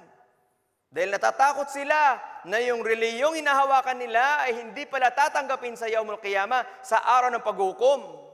Kaya nga ako noon, nung ako ay Katoliko pa, tinanong ko mga tao, bigyan niyo ko ng batayan sa sinasabi niyong salita ng Diyos na binabanggit doon ng Islam ang siyang maling kapamaraanan. Ito ang naglilinlang na reliyon, ang mga Muslim, ang mga ligaw na tao. Iiwanan ko ang pagiging Muslim ko, babalik ako sa pagiging Kristiyano, pero walang nakapagbigay ng batayan. Delikado kung walang batayan. Hinahawakan mo ang paniniwala mo dahilan lang sa magulang mo, dahilan lamang sa masaya kayo, nagkakapit-bisig kamay, babae, lalaki. Hindi yan ang batayan ng katotohanan. Ang katotohanan dapat may kaalaman. Kaya mga Muslim, matitibay, malalakas. Kasi harapin ka man ng sino man, sabihin mo ang batayan, yung kausap mo, oo nga, no. Pero dahil wala silang pagtanggap, ayaw nilang tanggapin ang katotohanan, gusto nilang magsayaw-sayaw pa, gusto nilang mag-inom-inom pa, gusto nilang mga pamaraan ng satanas, hindi nila tinatanggap ang katotohanan. At malinaw na sinabi ng Allah sa Quran, innahum kanu idha qila lahum la ilaha illallah yastakbirun wa yaquluna inna latariku alihatina li syairin majnun. Sa aya na ito, yung mga tao sa kapamanahunan pa man ni Propeta Muhammad sallallahu alaihi wasallam, pag sinasabi sa kanila, maniwala kayo na isa lang dapat sambahin, at yun ay si Allah subhanahu wa ta'ala, nagmamalaki sila. Meron bang pinagkaiba sa mga tao ngayon? Wala. Iniimbitahan natin sila, pero nagmamalaki sila. Sabi nila, hindi. Okay na kami sa pininiwala namin. Okay ba yun? Ito si Abdullah Cote na dating minister ng Iglesia ni Cristo, niyakap ang Islam, hindi siya nagmalaki. Tinanggap niya ang katotohanan. Si Ahmad Barcelon na dating reverend Hindi siya nagmalaki, tinanggap niya ang katotohanan, kaya Muslim na siya. Si Dr. Omar Ted Esguerra, na isang kilala na doktor sa Coast Guard, hindi siya nagmalaki, tinanggap niya ang Islam. Nagpakumbaba siya dahil alam niya, ito ang katotohanan, nagkaroon siya ng kaalaman. Pero yung mga taong nagmamalaki, patuloy nakakampi ang Satanas. Kasi ang Satanas nagmamalaki. Nung utusan siya ni Allah na magpatira pa kay Adam, sabi niya, bakit ako magpapatira pa kay Adam? Nilikha mo ako sa apoy, siya nilikha mo lamang sa putik. Yan ang kahilintulad ng mga taong tinuturuan ng katotohanan at sila ay nagmamalaki. Patuloy na sinabi ni Allah sa Quran, وَيَقُولُونَ إِنَّ لَتَارِكُ لِآلِهَتَنَا لِشَيْءٍ مَجْنُونٍ. Sinasabi ng mga tao, iiwanan ba namin ang mga sinasamba naming Diyos-Diyosan diyan sa taong nagtuturo na isa lamang ang dapat sambahin? Tinutukoy nila si Muhammad na nasisiraan ng bait. Nakita nyo? Walang pinagkaiba sa mga tao ngayon na kapag tinuturuan natin sila ng katotohanan, samot-saring pangungutya, panunukso ang ating naririnig. Walang kinaiba. Pero ikaw, kapatid, dahil hawak mong katotohanan, matatag ka, magpatuloy ka magturo ng katotohanan. At lugod at awa ni Allah subhanahu wa ta'ala ang iyong makakamtan. Dahil sa walang pagtanggap sa mga kapatid natin, nagdadahilan pa sila. Na kapatid, ba't mo naman kami pinagbabawalan ng paninda ng pirated DVD? Mababa lang natapos ko eh. Grade 2 lang ako, siguro maunawa naman ako ni Allah. Ano siguro? Kalabuan yan. Ang sigurado, hindi tatanggapin ni Allah. Doon ka lumagay, kapatid. Dahil sa kulang ka sa pagtitiwala mo kay Allah, wala kang katiyakan sa sarili mo, ayun, inaahit mo ang balbas mo. Dahil sinasabi ng misis mo, pangit ka, honey, pag may balbas ka, ahitin mo na lang, la hawla wala quwwata illa billah. Sinabi ni Allah sa aya na ito, surely they used to behave proudly when it was said to them, there is no God but Allah. And to say, what? Shall we indeed give up our gods for the sake of a mad poet? Tingnan nyo? Kung anong sinabi nila tungkol kay Propeta Muhammad SAW sa isang hadith, sinabi ni Propeta Muhammad SAW, the guidance and knowledge with which Allah has sent me is like abundant rain, which falls on the land. Some of the land absorbs the water and brings forth much grass and vegetation, and some of the rain falls on another part of the land, which is like a smooth plain and does not hold the water, so no vegetation grows. That is the likeness of the one who understands the religion of Allah and benefits from that with which Allah has sent me, so he learns and acts, and the likeness of the one who pays no heed and does not accept the guidance of Allah with which I have been sent. Ganon ang katulad ni Propeta Muhammad SAW, parang ulan, na kapag ito'y bumuhos na sa lupa, may mga lupang tigang, yun yung mga taong hindi tinatanggap ang katotohanan. Pero yung mga lupang cultivated at maayos ang pagpapaalaga sa lupang ito, lumalago, tumutubo ang mga halamang tinatanim. Ganon din ang tao. Dalawang klase, tinuturuan ng katotohanan, may tumatanggap at merong tumatanggi. Yung tumatanggap, sila ang lumalago. Sila ang unti-unting napupunta sa tamang landas. Kapag taos-puso mong tinatanggap ang la ilaha illallah, ang walang ibang dapat sambahin liban si Allah subhanahu wa ta'ala, ikaw ay magiging mabuting alipin niya. Pero, hindi sapat na ito itatanggapin mo lamang. Kinakailangan ng susunod na kondisyon ay ang pagsunod. Isasagawa mo na ang pagtanggap mo sa la ilaha illallah. At tandaan nyo na lahat ng mga kondisyong ating pinag-aaralan ngayon ay sama-sama, hindi pwedeng mamili ka lamang ng ilan at iiwanan mo naman ang ilan. Susundin mo mga utos ni Allah subhanahu wa ta'ala. Iiwanan mo mga pinagbawal niya. Susundin mo mga utos ni Propeta Muhammad sallallahu alaihi wasallam at iiwanan mo mga pinagbawal ni Propeta Muhammad sallallahu alaihi wasallam. Paano susunod ang sister? Paano natin masasabing ang sister ay sumusunod kung hindi niya tanggap ang aya, ang sinabi ni Allah subhanahu wa ta'ala na maaaring mag-asawa ang lalaki na hanggang 4? Paano natin masasabi na ikaw, sister, ay sumusunod kay Allah subhanahu wa ta'ala kung hindi mo to tanggap? Marahil ang karamihan sa kanila ay kinakalaban pa ang aya na ito. May isang sister, doktora, na humingi sa akin ng payo. 10 taon na silang nagsasama ng kanyang asawa. Wala silang anak. Nakakilala ang kanyang asawa ng babae at inaakit siya at siya din naman ay naaakit sa kanya. Subalit sinabi ng babaeng yaon, papakasalan lamang kita kung hihiwalayan mo ang una. Kaya yun nga ang nangyari, subhanallah.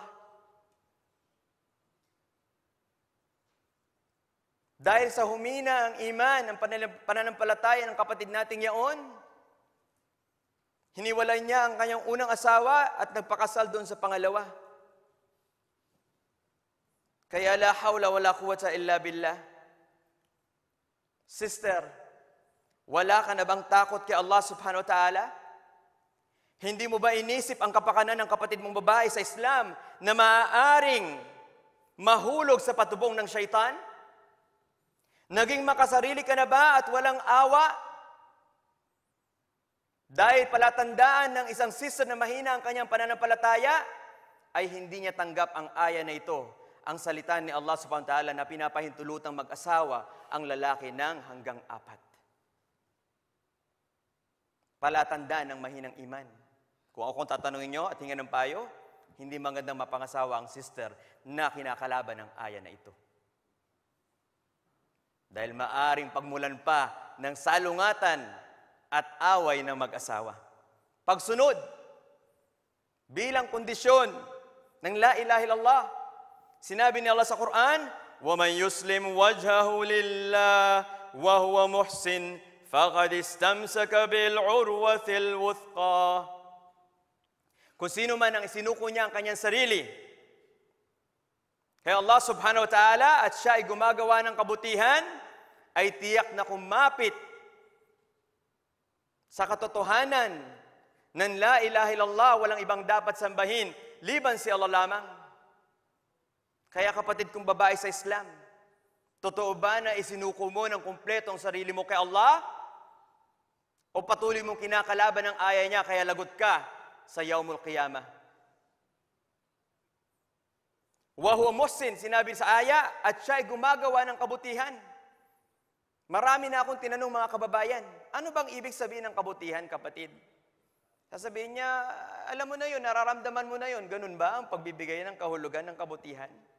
Kasi yung lasenggo, pag sinabi mo, ay, pakiramdam ko, masarap maglasing-lasing. Sa kanya, kabutihan yun. Kasi walang batayan. Pag ang Muslim ang tinanong mo, ano ibig sabihin ng kabutihan, sasagot niya, ang kabutihan ay kung ano nasa Quran at kung ano nasa tamang kapamaraanan o sunna ni Propeta Muhammad sallallahu alaihi wasallam. Tapos. Yan ang kabutihan. Kaya sino man na isinuko niya ang kanyang sarili, sumunod siya sa kautusan ni Allah, sumunod siya sa kautusan ni Muhammad sallallahu alaihi wasallam, nilayuan at iniwanan niya ang pinagbawal ni Allah at ang pinagbawal ni Muhammad sallallahu alaihi wasallam, ay tiyak na insyaallah makamtan ang lugod at awan ni Allah. Sinabi ni Propeta Muhammad sallallahu alaihi wasallam, la yu'minu ahadukum hatta yakuna hawahu taba'an lima ji'tu bihi. Malinaw na sinabi ni Propeta Muhammad sallallahu alaihi wasallam, hindi naniniwala ang isa sa inyo hanggang sa maging ang nasa niya ay naayon sa dinala ko. Ano yung nasa? Yung pagnanais natin. Kung naayon ito sa dinala niya, sumusunod tayo sa dinala niya, ano ito? Ang Quran, ang salita ni Allah, at ang sunnah na iniwanan niya, ang pamamaraan niya. Kung naaayon ang ating ginagawa at sinasalita sa dalawang ito, alhamdulillah, natupad natin ang kondisyong pagsusunod sa la ilaha illallah. Pero, kung ikaw ang lumalabag sa kautusan ito, hindi mo sinusunod ang mga utos ni Allah, ang utos ni Muhammad sallallahu alaihi wasallam, hindi mo tinutupad ang kondisyon ng pagsunod. Ang susunod na kondisyon ay walang iba kundi ang katapatan. Ang katapatan, mga kapatid, ay napakahalagang kondisyon ng la ilaha illallah. Ito ang kabaliktaran ng pagiging sinungaling. Sinabi ni Propeta Muhammad SAW, ang alipin ni Allah na patuloy sa pagiging tapat sa lahat ng kanyang kilos at salita, aakayin siya sa paggawa ng maraming kabutihan at aakayin siya para makapasok sa Jannah sa paraiso. Insya-Allah. Tingnan nyo kung gaano kaganda ang idudulot kung tayo ay tapat. Dapat sa trabaho, hindi ka nag-uwi ng paperclip. Nagpapaalam ka sa amo mo. Hindi ka nag-uwi ng 5 coupon band para sa project ng anak mo. Pinapaalam mo ito. Hindi dumaan ka sa tindahan ng mga peanuts, dumampot kang ganyan, kinain mo, hindi ka nagpaalam sa tindero. Maaaring magnanakaw ka pa niyan kung hindi dishonest. Lahat ng bagay at kilos mo, made in Japan, yung pala, made in China. Sa Baguio City, mga kapatid natin, nakakalungkot, sa Burnham, silver po ito, 100% silver, yung pala, 50% lang, silver. Sabihin mo ang totoo, kapatid. Yung mga nagtitinda ng sinturon, balat po ito, tutunay na balat, yung pala, synthetic leather na lang, sabihin mo ang totoo. Si Allah nagbibigay ng grasya. Magtiwala ka ng kumpletong pagtitiwala. Sasabihin pa ng ilang kapatid natin, may sukling na iwanan yung non-Muslim. Ay, tabi mo na yan, kafir naman yan. Hindi naman yan mabait. Sa impyerno naman ang bagsak niyan. La hawla wala quwwata illa billah. Sasabihin pa ng iba, pag nahulog yung wallet ng isang non-Muslim, huy, kunin mo dali, non-Muslim naman yan, bahala siya sa buhay niya. La hawla wala quwwata illa billah. Hindi ganyan ang tinuturo sa Islam. Kailangan tapat ka sa lahat ng pagkakataon, kapatid. Dahil yan ay isa sa mga kondisyon ng la ilaha illallah. Walang ibang dapat sambahin liban si Allah subhanahu wa ta'ala. Kaya sinabi niya sa Quran, Alif Lam Mim, Ahasiba an-nasu an yutraku an yaqulu amanna wa hum la yuftanun. وَلَقَدْ فَتَنَّا الَّذِينَ مِنْ قَبْلِهِمْ فَلَيَعْلَمَنَّ اللَّهُ الَّذِينَ صَدَقُوا وَلَيَعْلَمَنَّ الْكَاذِبِينَ. Malinaw na sinabi ni Allah sa aya na ito, Alif Lam Mim. Mga letrang tanging si Allah lamang ang nakakaalam. Inakala ba ng mga tao na sila ay iiwanan na lamang matapos silang malagay sa katotohanan? Matapos tayong magabayan ngayon dito sa Islam, sa katotohanan ito, akala ba natin na iiwanan na tayo ni Allah subhanahu wa ta'ala? Hindi. Bagkus tayo ilalagay sa pagsubok, katiyakan, katotohanan, na nailagay na sa pagsubok ang mga nauna sa atin para lumitaw kung sino mga tapat at lumitaw kung sino mga sinungaling. Tandaan natin mga kapatid, ang buhay sa pagiging Muslim ay punong-puno ng pagsubok. At yun ang masaya. Kasi walang pagsubok, boring naman, di ba? Ang pagsubok na yan ang spice ng buhay natin dito sa lupa. Huwag nating kakalimutan na sinabi ni Propeta Muhammad SAW, ad-dunya jannatul kafir wa sijnul mu'min. Sijnul mu'min wa jannatul kafir. Sinabi ni Propeta Muhammad SAW, ang mundong ito ay preso, kulungan ng mga Muslim at paraiso ng mga non-Muslim.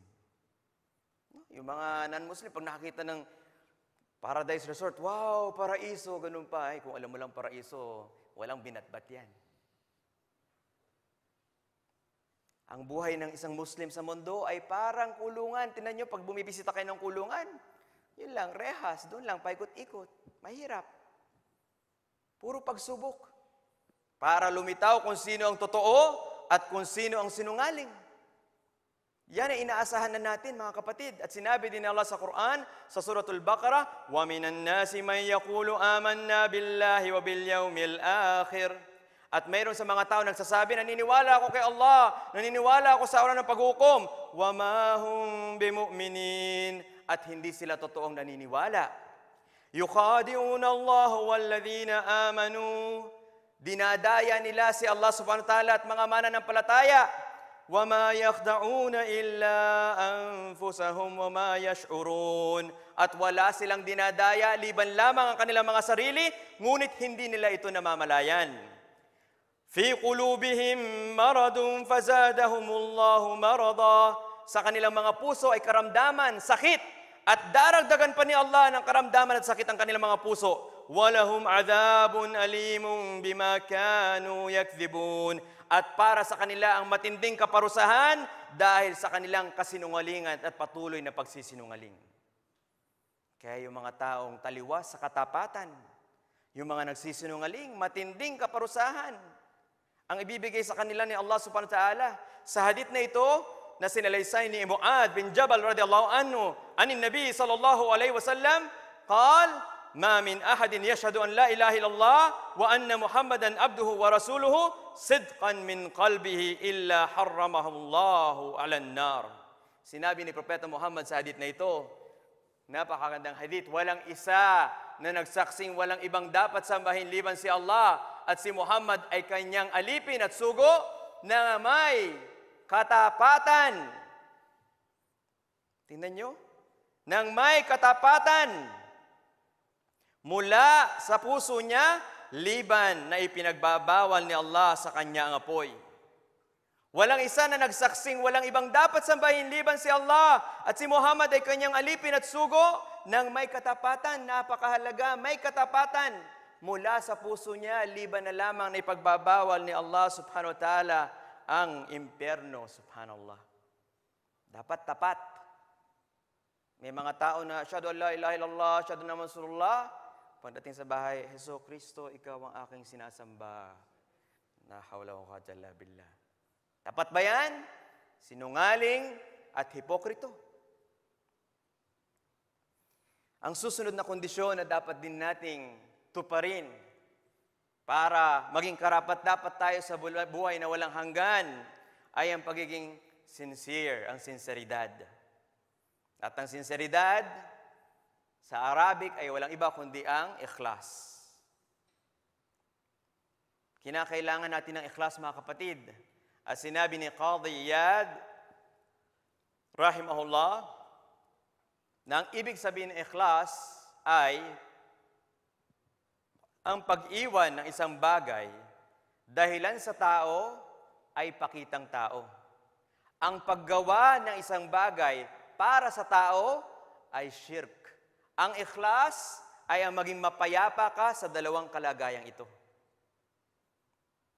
Ang pag-iwan ng bagay dahil sa tao, magsasala na tayo sa masjid na ganito, nakita mo yung kapatid mo Muslim, nakaaway mo kanina, ay, nandun si alis na lang ako, doon ako sa kabilang masjid.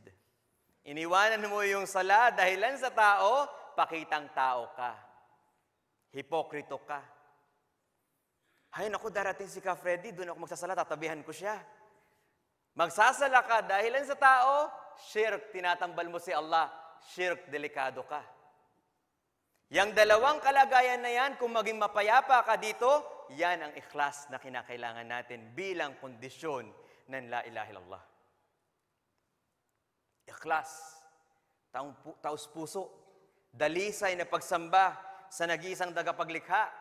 Sinabi ni Allah sa Quran, sa mga aya na ating makikita,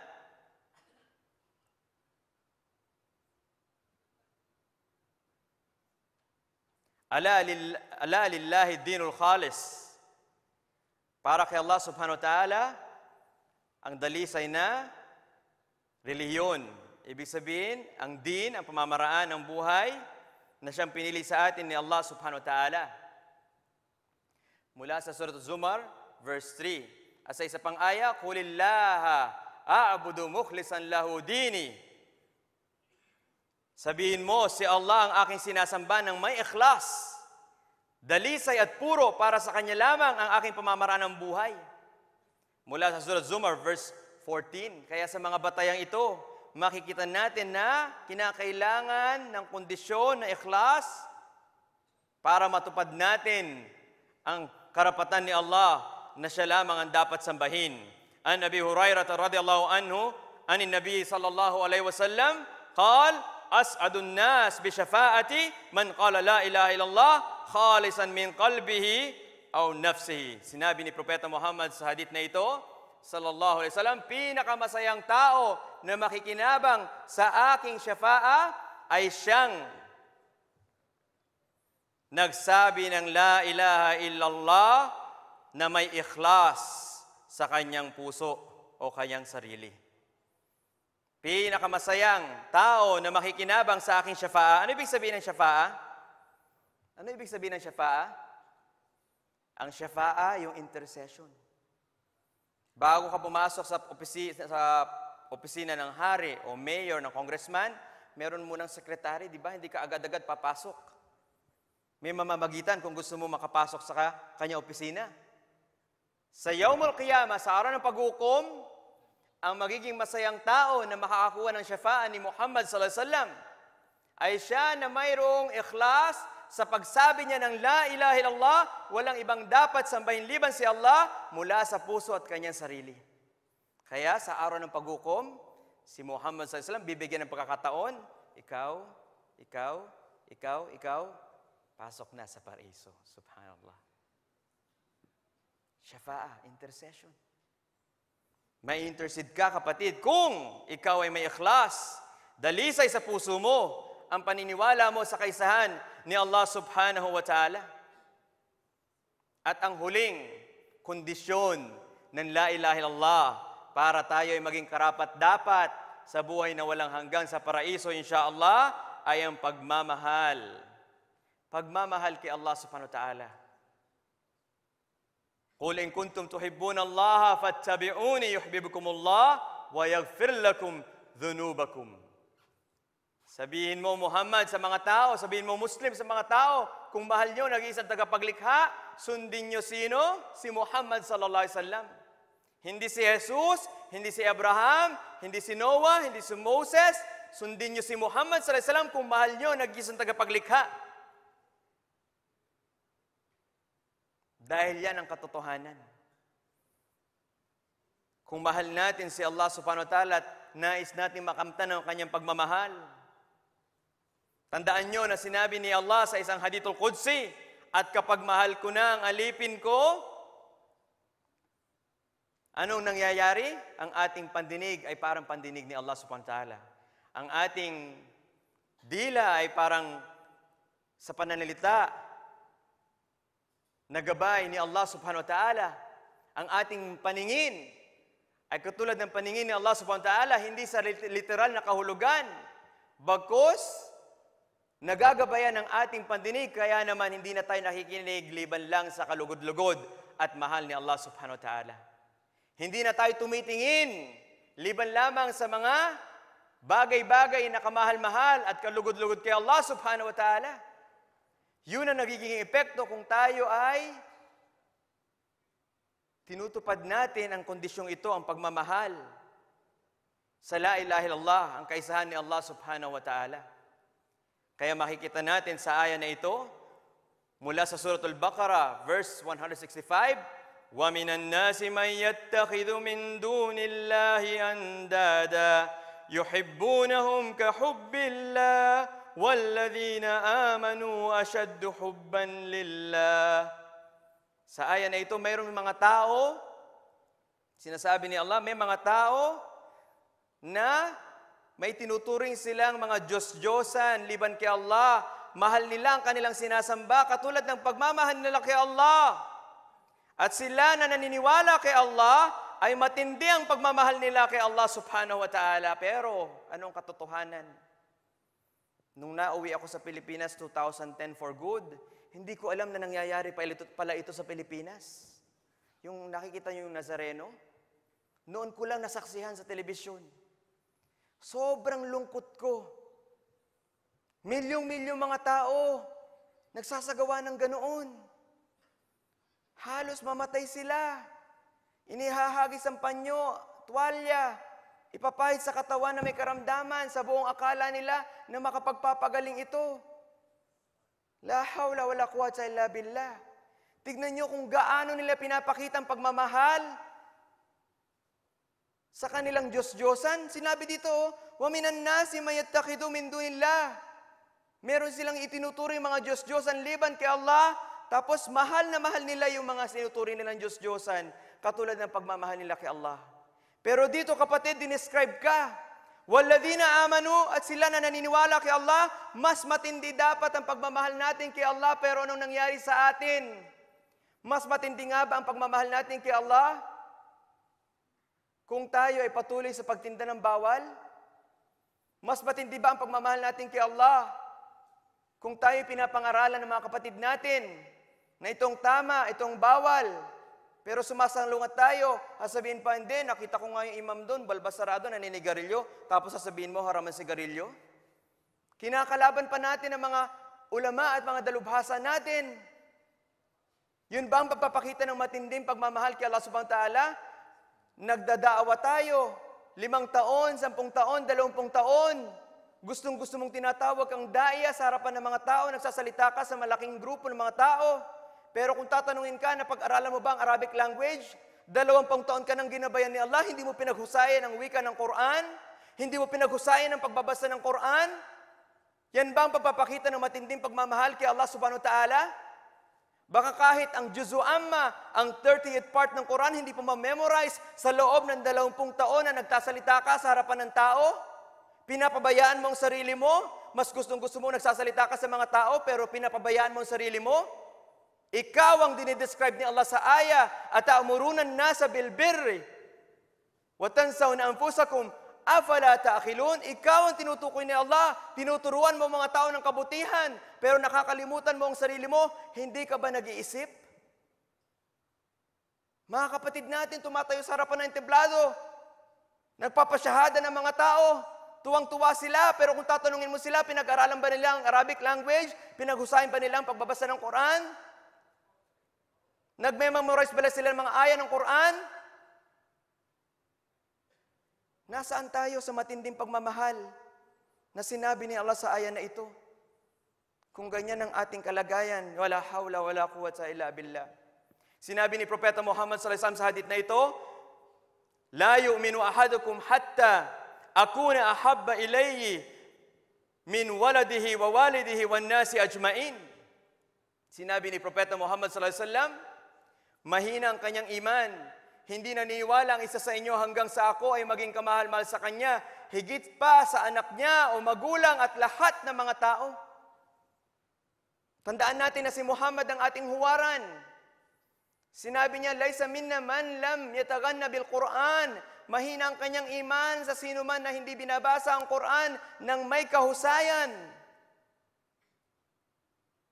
Laysa minna man ghashana fa laysa minna, sino ang nandaraya sa atin sa anumang uri ng pandaraya ay mahina ang kanyang iman. Kaya mahina ang pananampalataya ng isa kung hanggang sa maging kamahal-mahal sa kanyang sarili.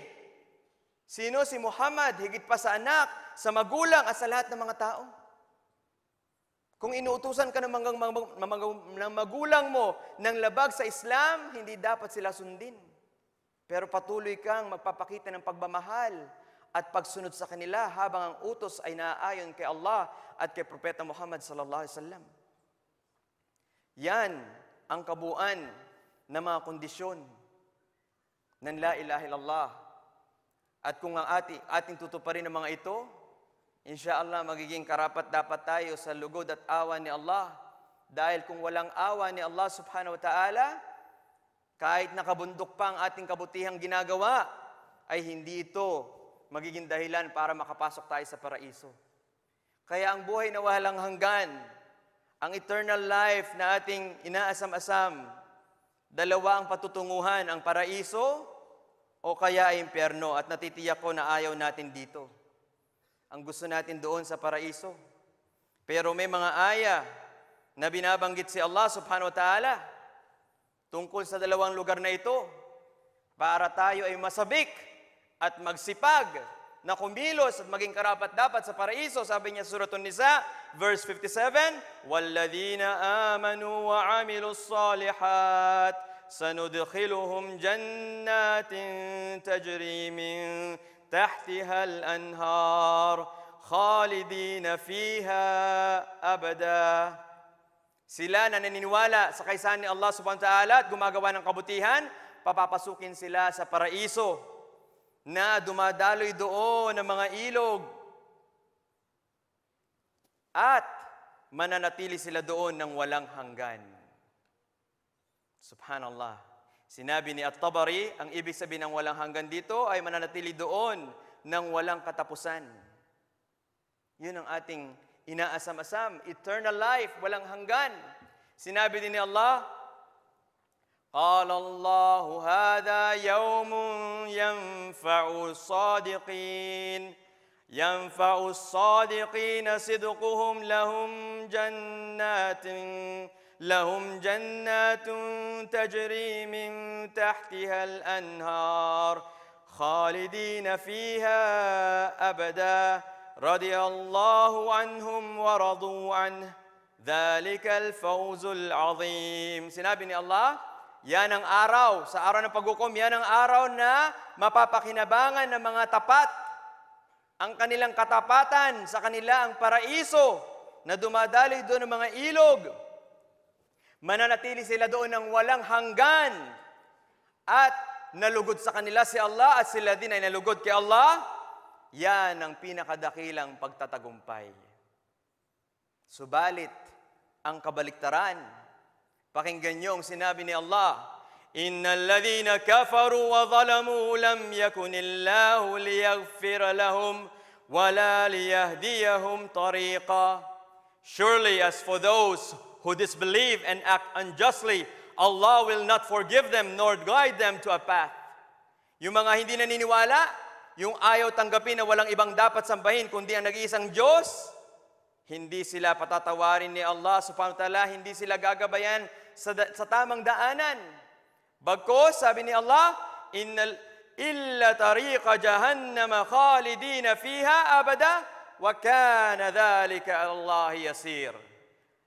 Except the path of hell to abide in it forever, and this is easy to Allah.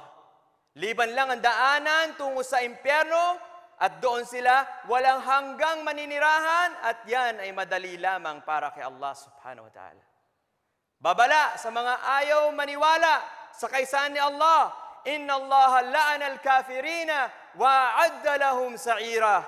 Surely Allah has cursed the unbelievers and has prepared for them a burning fire. Katiyakan na isinumpa ni Allah mga hindi naniniwala at inihanda sa kanila ang naglalagablab na apoy.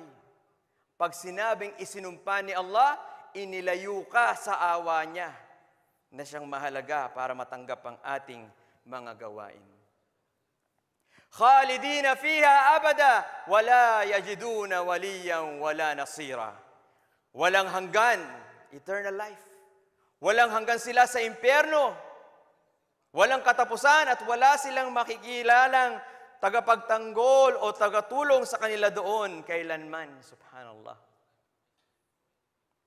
At dito wawakasan ko sa isang hadith na sinabi ni Propeta Muhammad sallallahu alaihi wasallam, ang kamatayan sa araw ng paghukom ay iaanyo na katulad ng isang lalaking kambing. At mayroong tatawag sa araw na yaon. Sisigaw at tatawag, O kayo mga taong nasa paraiso! At sila magtataasan ng mga leg nila. Titignan nila kung sino yung tumatawag na ito. At sasabihin sa kanila, nakikita nyo ba ito? Nakikilala nyo ba ito? Sasagot silang mga nasa paraiso, Oo, yan ang kamatayan. At sila ay tiyak na nakita na ito. At tatawag din ang tumatawag, sasabihin niya, O kayo mga nasa impyerno! At magsisitaasan ang kanilang mga leeg, titignan kung sino tumatawag na ito. Sasabihin, nakikilala nyo ba ito? Sasagot sila na nasa impyerno, Oo, yan ang kamatayan at kilala na nila ito. Kaya naman, anong gagawin doon sa lalaking kambing na iharap sa kanila? Ito ay papatayin. At sasabihin ng tumatawag, O kayo mga nasa paraiso, walang hanggan na at wala ng kamatayan. O kayo mga nasa impyerno, walang hanggan na at wala ng kamatayan. Kaya naman babasahin ang aya na kung saan sinabi ni Allah sa Quran, وَأَنذِرْهُمْ يَوْمَ الْحَسْرَةِ إِذْ قُضِيَ الْأَمْرُ وهم في غفلة وهم لا يؤمنون. At sasabihin sa araw na yaon, at bigyan mo sila ng babala, O Muhammad, sa araw na may matinding kalungkutan at pagsisisi, na kung saan ay natapos na ang desisyon. Anong desisyon? Wala ng kamatayan, walang hanggan na ang kalagayan. Habang ngayon, nandito pa sa mundo mga tao, na sila ay nasa kapabayaan at hindi sila naniniwala. Opo, para sa mga hindi naniniwala, ito ang babala. Para sa mga naniniwala, gayon din ang babala para sa ating lahat, na huwag tayo magpapabaya. Sa mga kondisyong ito, tayo ay manatiling kumapit at magpatuloy na patuparin siya upang insyaAllah maging karapat-dapat tayo na papasukin sa walang hanggang kasiyahan at ito ang paraiso. Naway tanggapin sa atin ni Allah ang pagtitipong ito. Anumang mali ang aking nasabi ay mula sa akin at mula sa syaitan. Anumang tama at maganda ay mula kay Allah. Wallahu a'lam bis-sawab. Subhanakallah wa bihamdika asyhadu an la ilaha illa ant astaghfiruka wa atubu ilaik. Assalamu alaikum warahmatullahi wabarakatuh. Jazakallah khair, Sheikh Nadhir Oquindo, for the very inspirational message for tonight. At sa lahat po ng mga nakarinig at mga bisita natin ngayon, we have learned a lot for this message which we could apply in our lives. We have to thank also for our sponsors, especially the patronage of His Highness Sheikh Ahmed bin Muhammad bin Rashid Al Maktoum, who is the chairman of Muhammad bin Rashid Al Maktoum Foundation. We would like also to thank the Department of Tourism and Commerce Marketing for their effort and generosity, and our minor sponsors who also have shared, and to the staff and the volunteers with their high efforts to make this event in reality. To our brothers and sisters and our distinguished guests from the local international community, maraming salamat po. And after this, we are going to entertain the question and answer. Kung sino po yung nais mag-express ng kanilang sarili, and they would finally would embrace Islam, please inform us now. Meron po bang gustong mag-shahada or mag-Muslim ngayon sa gabing ito?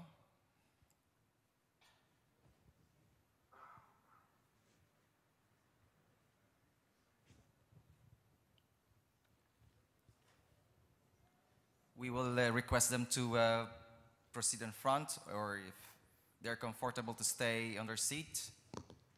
Is there anyone who would like or interested to finally embrace Islam?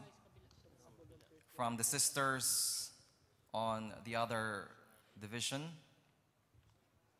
meron po bang nais mag-shahada ngayong gabi?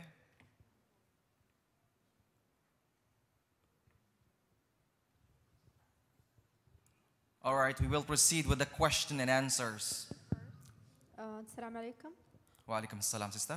We do have two ladies who are interested, and All right. One of them is ready, and the other one wants to know how. Please welcome. Hello. I was actually here last year.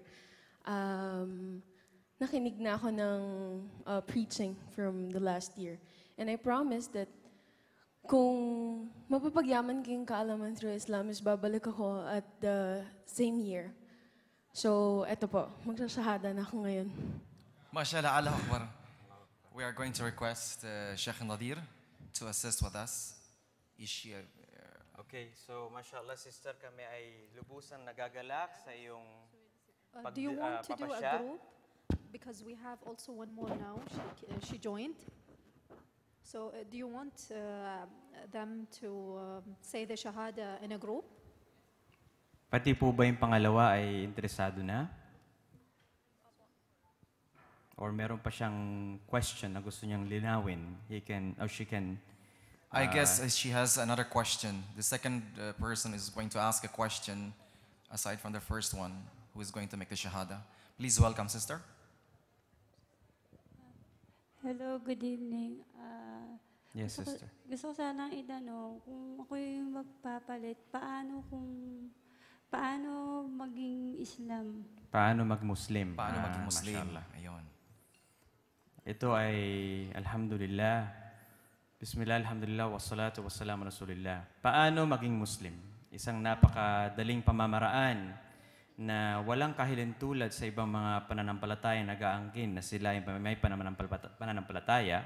Sapagkat kung nais nating mag-Muslim, babanggitin lamang natin mula sa tapat na puso ang shahadatain. Ito ay pagsabi ng asyhadu an la ilaha illallah wa asyhadu anna Muhammad Rasulullah. Ang kahulugan nito sa Tagalog, ako'y sumasaksi na wala ibang dapat sambahin liban si Allah at ako'y sumasaksi na si Muhammad ay huling sugo at propeta ni Allah subhanahu wa ta'ala. Kung ito ay nasambit mo na, inshallah ikaw ay itinuturing ng isang kapatid naming Muslim. Ganun lamang po.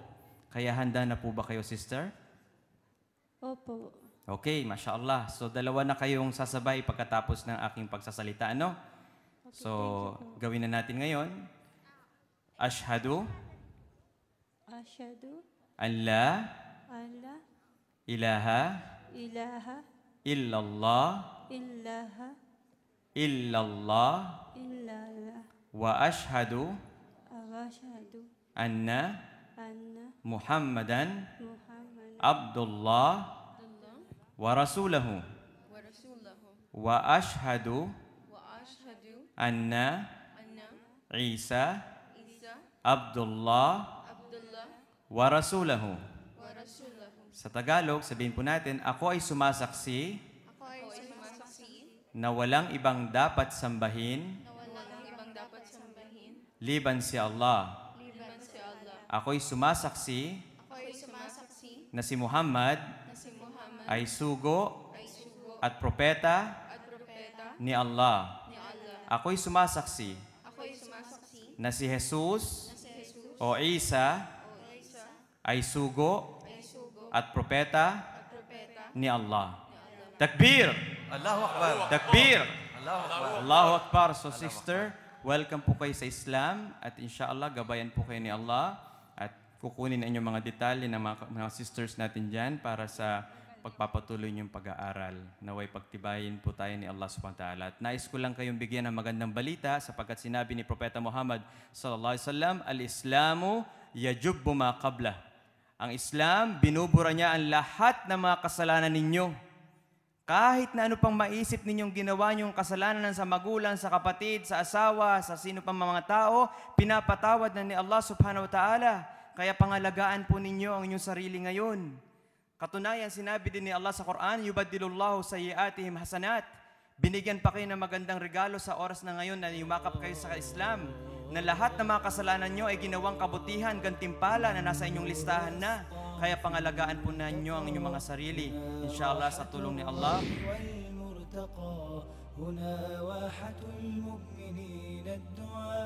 بها نلتقي في رحاب التقى هنا النور يسطع